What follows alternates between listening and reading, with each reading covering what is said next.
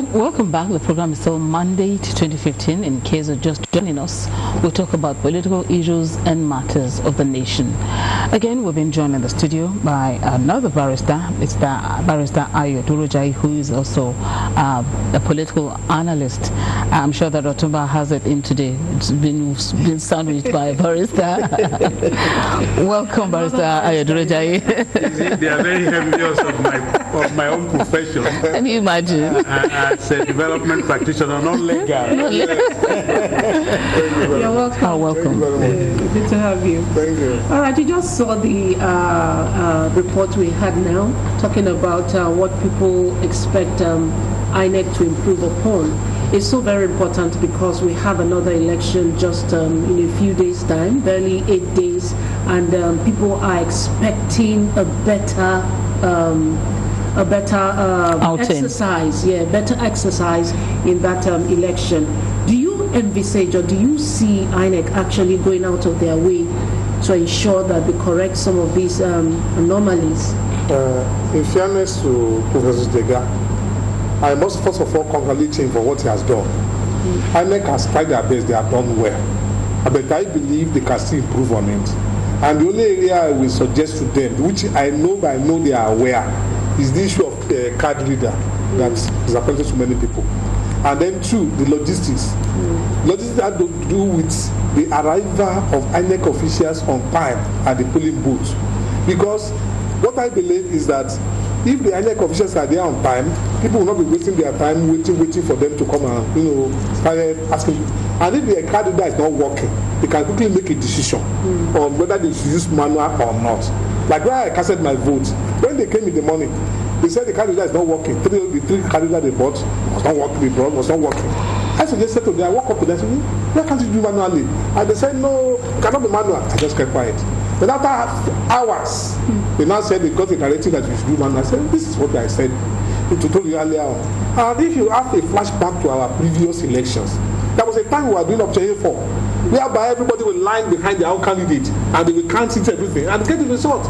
So what I want to say is that I believe that with what has happened in the last presidential election, INEC will improve on their performance. I'm very, very optimistic. With people like Jega still there, I'm sure they will improve on their Otumba. Anyway. I was going to say that. This same Jega that knocks and... there was a time a few weeks ago. I joined the barrister to congratulate that gentleman. He's now gentle. Very, very well. It's amazing with all the pressure on him. But quickly let me say that experience, it's the cumulative of experience is knowledge. And that's why oftentimes they will always ask you, if you are looking for a job, with number of years of experience. So the little time that that first experience will actually lead to doing things rightly. Even with Americans, with Britain, when they started this biometric something at the airport level, there are a lot of errors and what of these, so they had to fix so many things. And today, they are even boasting now that in future, you don't need to pick your passport. Just get there and touch something, and everything about you is out there, and then they will allow you in. So that is where we are. The card reader they've used has actually helped this election. It has given confidence to people that rigging can be minimized. Yes. You see, in the past, if that doesn't happen, many people would have come around, pick up the ballot papers, went away under any disguise. But this time, even that name, card reader, actually put everybody in their toes. If it then happened, as Barrister has said, that once in a while, something just happened that things cannot be done that way, a practical solution it's required. But even with that first experience, I'm sure that it's going to be different next time. Even on the 11th, I'm sure it's going to be better. Okay, let's go back to the issue of some of the expectations of Nigerians of the incoming president. Again, I want to refer to the issue of a legal luminary, Afe Babalola. He also suggested that the incoming president should not just foreclose everything President Goodluck Jonathan is doing, that the foundation he's laid now, he should try and consolidate, which has been missing most times when you have new government coming in. They tend to forget whatever the past term government has done to start off a new one. Would you want to agree with this, Otumba? Otumba, let Otumba take this one. Well, let me say that I want to trust the personality of Buhari. I want to say that he's a man one can trust. It's a man of his own. It's not a man you will say go and demolish that thing when it is good. I can see that in all his behavioral patterns before and during the election, and I'm sure it's going to continue. You see, because no right-thinking person will say this person has done it rightly, and then you want to reinvent the wheel. It doesn't make sense. The ideal thing is that if you found anything fantastic that the person has done in the past, you must be able to acknowledge it and then go on to build upon it. But what I would say is that I do not know, because if I happen to be the president-elect, and if what is on ground is not good enough to build something upon, well, in that case, there will be no sentiment. I will not build upon the foundation that is not solid enough. And I wonder how many of such foundations exist now. Because I do not wish to condemn what has been done in the past. But the reality is that many of these things were not done genuinely with the interest of development at heart. We're now saying that Jonathan didn't do anything. Sorry? It was about a few months to the election, and even maybe after the first postponement, that Nigerians began to get more information on some of the developments or developmental plans that President Jonathan had actually embarked upon. So many Nigerians began to get information at that time. Now, if these things really do exist, like the issues of agriculture, okay, or development plans, and maybe plans. I think there was a bank that was just set up, to disburse funds to SMEs and all that. Do you think it should be something that he should build upon or discard if it let really Barrister speak exist? So that thank you very much. As far as I'm concerned, I align myself with the statement credited to Chief Afe Babalola, who's my Nene senior and even my godfather. Besides that,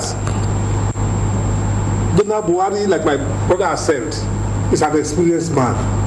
General Buhari has been in this country for years. He knows what he wants. He knows the terrain. He knows the terrain. So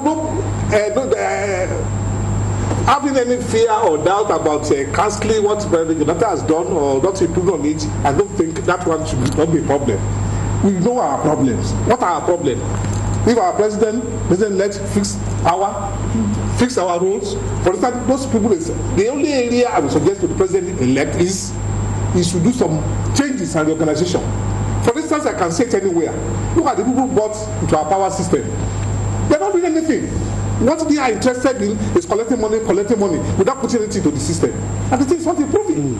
So General Buhari has to review that and make sure that if you are lucky to be among the power holders, supplier or anything, you should do what you are supposed to do. For instance, where I live, we will not have light for, I don't want to mention my area, we won't have light for 4, 5, 6, 7 days. Even a month, we don't have light more than 2 or 3 days. At the end of the month, they will bring bill. It's not fair. Now they bring the bill, they bring crazy bill. We have those people who are supposed to invest in the power sector, provide necessary transformer, necessary improvements, so that people will enjoy all these things. So, General Buhari has no choice. Power is very important to us in Nigeria. He must improve on it. Agriculture is important to us in Nigeria. We must improve on it. Infrastructure like roads. Look at Lagos Ibadan Express. They've constructed it for almost 2 or 3 years now. But they are trying. But with body of oil, something everybody will sit tight. Then I should quickly add. God has given us a good leader. And the Nigeria problem, like I used to say in every forum, is that the Nigerians are good followers. Leaderships are a problem. The moment our leader, the moment they know that you have, even in every organization where you are working in these premises, when you know that your boss comes to office 7:30 on the dot, you will not have the luxury of coming by 10:30 or 11. Maybe your boss doesn't come to work on time, maybe he comes in around 12 when he's supposed to be in office by 8. Definitely you will say, guys will not be there, let me go and enjoy myself, let me go and do my private business. But when you know your boss is on seat, so what I try to link into Nigeria, when everybody knows the man at the affairs is a no-nonsense man. If you listen to his address yesterday, he said there will be no room for corruption. I repeat, no room for corruption. Nobody will hear that and say, I want to involve myself in the changing this. So what we have saying in essence is that this country, we are good followers. Our problem is leadership. But if you can provide good leaders for us, we don't have any problem. So what I'm saying to somebody is that General Buhari knows what to so do. We'll have a call now. Sorry, let's make this call. Yes. Hello? Hello? Well, let's talk. Please, you can go ahead. So what I'm saying is that General Buhari knows the fundamental things to improve on, and I believe, and I will weigh from his personality, from his charisma and his demeanor, I know the man will do the right thing. So that you cannot cancel what the president has done way out of no, I don't think you can do that. All right. We'll have another call, sorry. Hello? Hello? Hello? Good evening. Good evening. Who's speaking? All right, Luwasoromdai. Where are you calling from? All right, please go ahead. First and foremost, I want to congratulations to Nigeria because this is a victory for all. And there's another thing I want to say is that because we are president election for the king.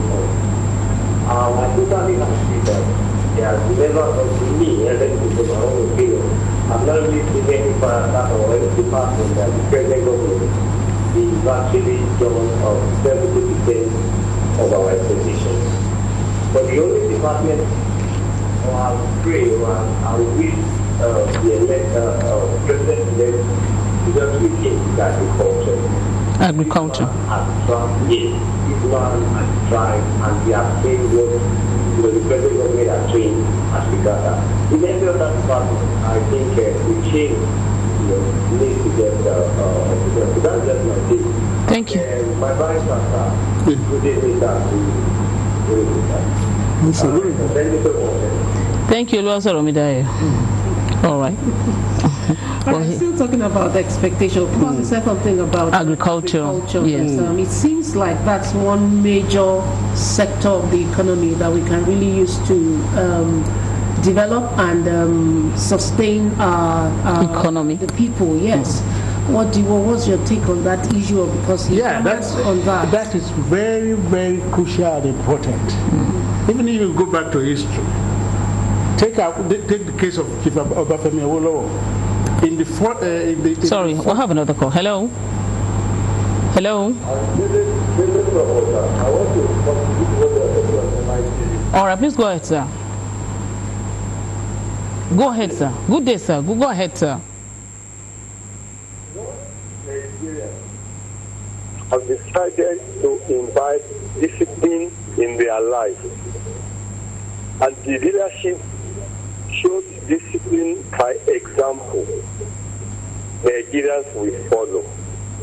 There was a time we were queuing at the bus stop. There was a time not we on the roadside. Nigerians were getting it right. Okay. I was smiling and said, this thing is of the mind, not of the art. We started getting it wrong. He should tackle the corruption in the oil industry. Why are we still importing oil? Why are the textile industry, when we are going cotton in the north, Where is the palm oil farms? Where are the cocoa? We were told that agriculture, you can get Nigerian rice now. Go to all markets in Nigeria, you will not see made in Nigerian rice. We have Ofada rice, we have Sudan rice, we have Ikiti rice, ready to go for discipline, and all will be right with us. God bless. Thank you very much, sir. Well, let We me should hold on with the calls because the last two callers have said things that are very fundamental, talking about agriculture. and then This last caller talked corruption.